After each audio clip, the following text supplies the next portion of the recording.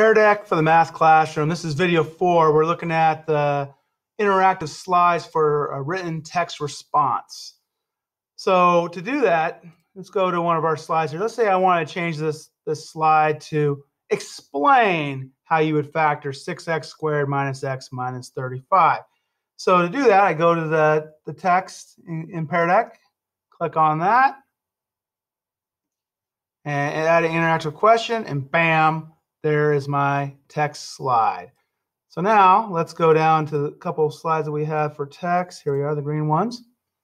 So I created these, describe how you would graph a line, right? And you see down here, students, write your response. All these green ones are text-based responses. So this is what it looks like when you build your Pear Deck. So then what does it look like for the students? So they have a box to actually respond in, and they can actually add another box if they want and add more than one response. So they go through. When they're done, they click on the next slide. Okay, give me some words you remember back in the day for linear functions, right? They give you some of the words that they can remember, right? Explain the difference here. What do they do? Some might give you an example. Some might explain it. Some might say IDK. You'll see all kinds of answers. And then here's one where maybe they know part of the answer. So they know the hypotenuse is always the side opposite the right angle, and then they're not sure about the opposite and adjacent legs.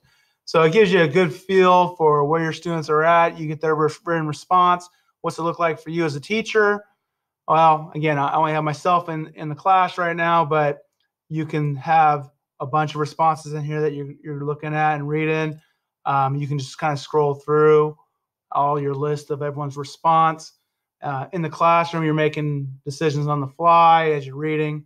You're saying, oh, I want to share this one, or I want to share this one. And maybe you saw a good response from Marky, and you go, hey, Marky, can you share out what you said? And you show this up on the board in the classroom.